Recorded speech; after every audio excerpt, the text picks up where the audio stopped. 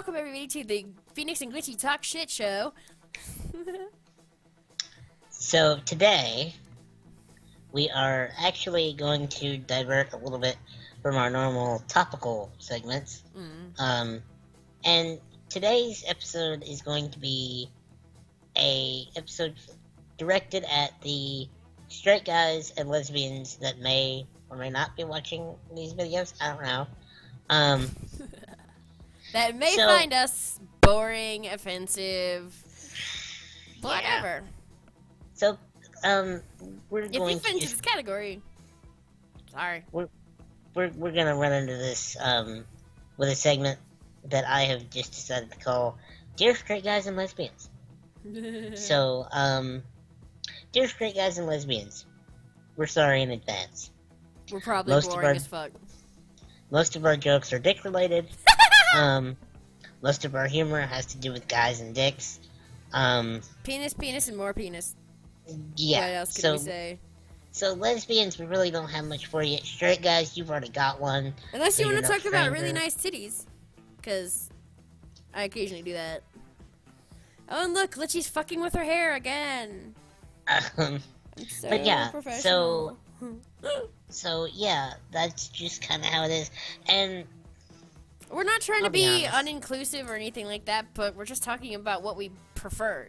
So, I mean, hey. Yeah, and honestly, there will be something for everyone eventually. Maybe. You know, the gaming segments that we're gonna start doing would probably interest some of you. But for the most part, honestly, I don't have much in common with most lesbians. Neither do I. Just kind of. I really haven't had anything in common with lesbians since I met a few that told me that I was dumb for liking guys. And when I was considering bisexuality and, you know, experimenting, told me that I just needed to pick a fucking side already. So, you know. Well, that's a whole other story. That's like a whole other video. People are assholes towards bisexual people. I identified as bisexual for a while until I realized that women are just not for me. And I realized the same thing, because I'm sorry, but carpet burn from pussy, you can't really explain that away. And I should probably preface this by saying, or this whole segment by saying, I have lesbian friends. I have straight guys. Not very many, but I'm friends with some straight guys. Okay, and I'm gonna say right here, I don't have any lesbian friends that I know of that are lesbians, other than I don't even know, honestly, because it's not something I talk about really, and I just generally don't have female friends. I don't have women friends because bitches play so many games. See, and I'm actually sort of the opposite of Glytchy. All of my friends, well, 95% of my friends are female. Like me! Because I don't have much in common with other guys my age. Right.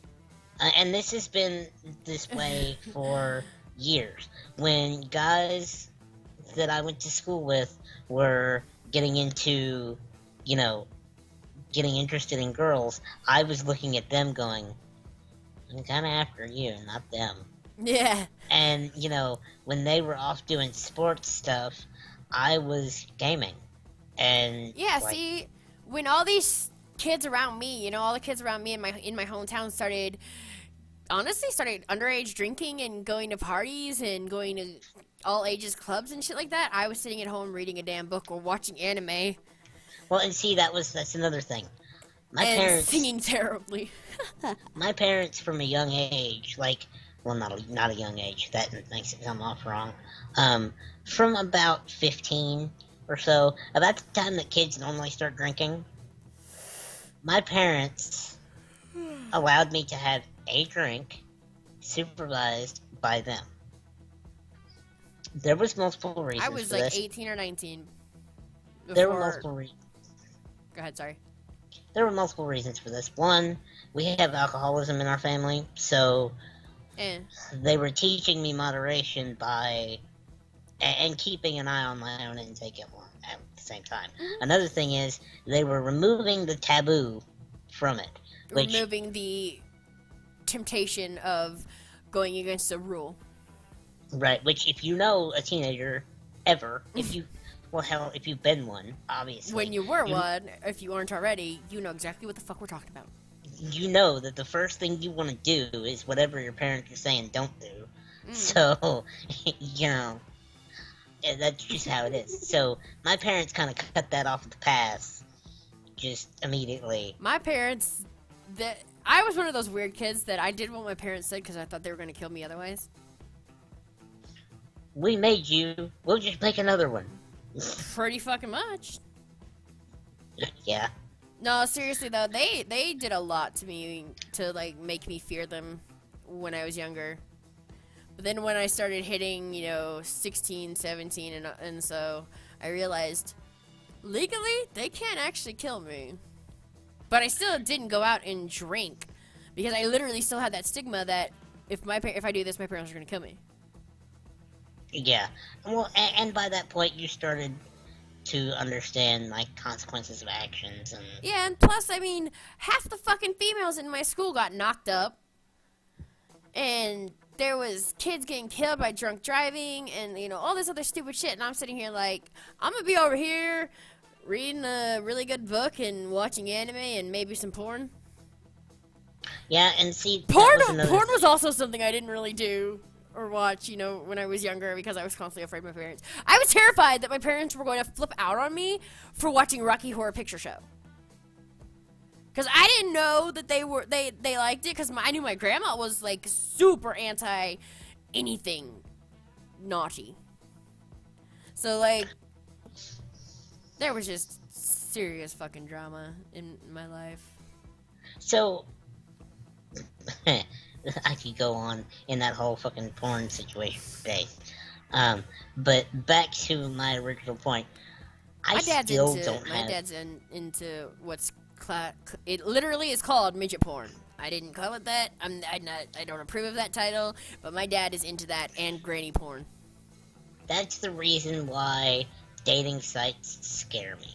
Because being a little person myself, I'm always afraid that I'm gonna get that one guy that fucking wants to get his rocks off because I'm small. And that's fucking scary, and it's fucking gross, and it bothers me. Fuck that. Now, back to my original thought before I go on my soapbox about that.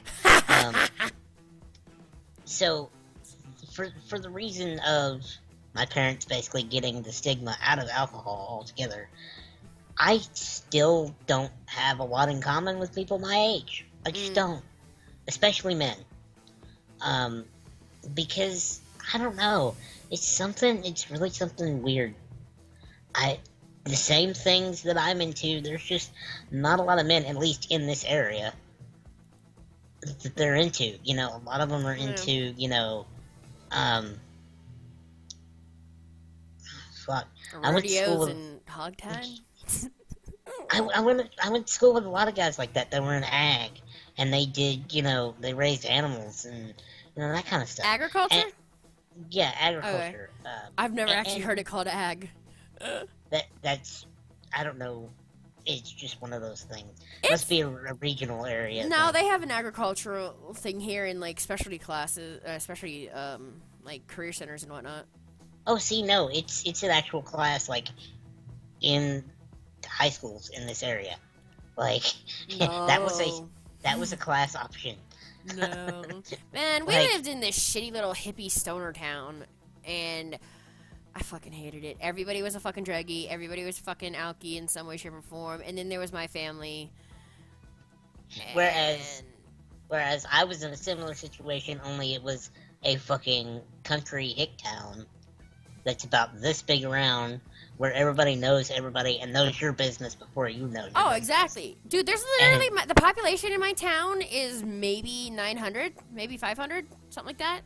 Something, yeah, it's about the place I went to school. Like, there was so many rumors about me going around. Like, how the fuckers didn't figure out that I was gay, before I graduated, I'll never know. They thought, like, I had people coming up to me asking me if I slept with, like, every girl on the cheerleading squad, and I'm like, really? Are you fucking stupid? What?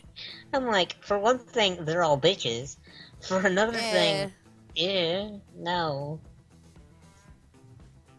But, you know, There's a story I can tell about a cheerleader incident. But it was one of those things where, like, it was a country town.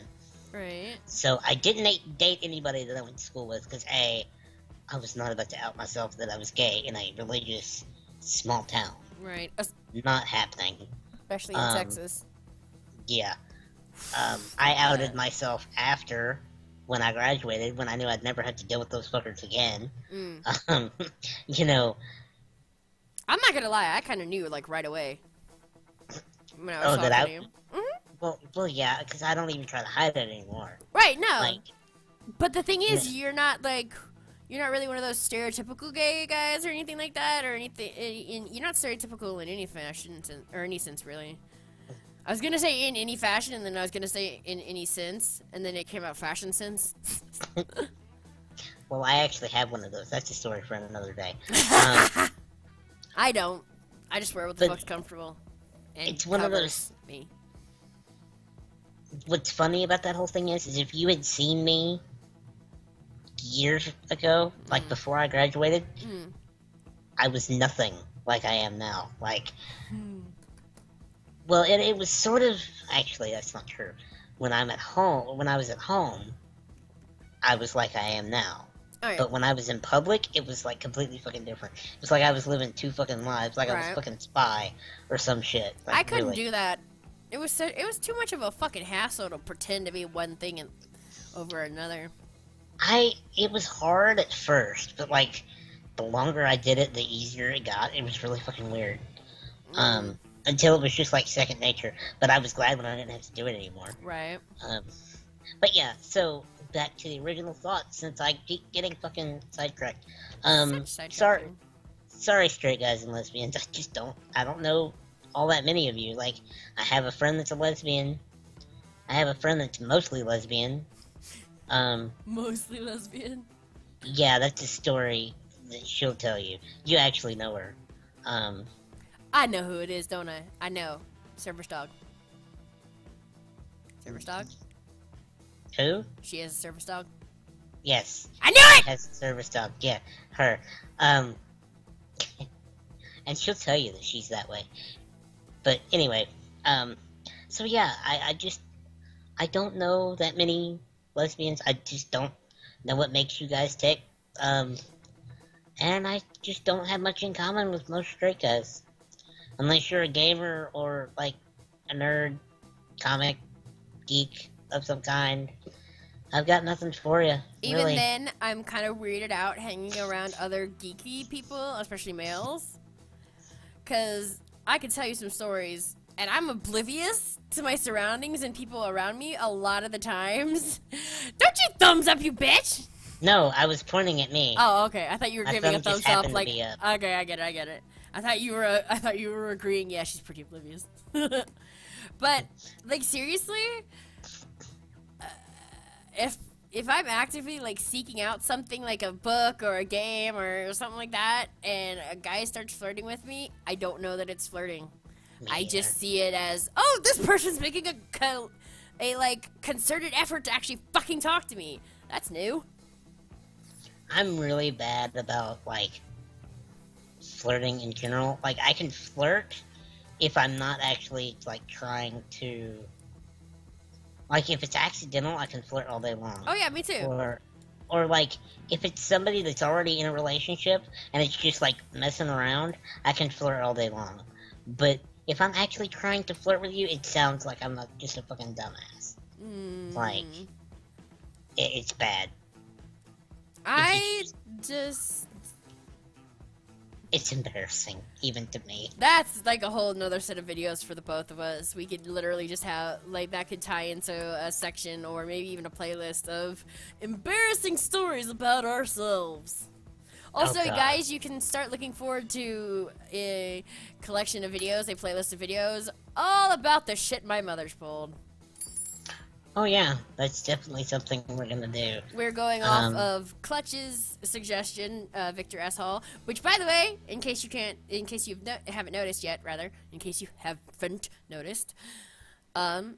if you look at the bottom, I'm holding various users on screen. That's awesome. If you look at the bottom, over here, you can see his Twitter tag, and he is the one who made all our background, the ribbons with our names, and yeah, it's pretty fucking sweet. Yeah, it's pretty awesome. I like it. And it was a pain in the dick to set it up. Lol. He took the suggestions very well because I asked for the red and the black. Yeah. So yeah, thank you for that, Clutch. Yeah, thank you. Clutch is his gamer tag, for the most part. But yeah, you know, we're. I would say that I'm sorry that we're not like putting out a whole lot of content for straight guys and lesbians, but why would we be sorry? Because I mean, I don't really know what to tell you. Like, if you have anything you want to see that's something that we might do, comment. We're not gonna. Honestly, we're not gonna do inappropriate stuff other than what we spew out already occasionally. Yeah, we're already inappropriate enough. Yeah. Exactly. But if it's something that you guys like, if you've watched our videos and you know something that we might like or that we might do a video on, by all means, give us a suggestion. I mean, that's for anybody, really. But yeah, I mean, I'm not sure what else to say on this topic. Yeah. It is what it is. It is what it is, honestly, and that's the thing, you know, not everybody is gonna like our shit, and that's fine, and whatever. I mean, I'm not gonna worry about it, really. Honestly, I'm not gonna sit here and stress myself out. No. You know, if you don't like it, sorry about it. Not really, though. Sorry, not sorry. So, yeah, sorry, not sorry. Fuck it. Alright, we're gonna close this video out. But yeah, so subscribe, as always. If you like us, comment. if you don't, that's your fault, not ours. Comment, let us know what you think, what you want to see, and thank you for watching. Yeah. So then we will see you all in the next video.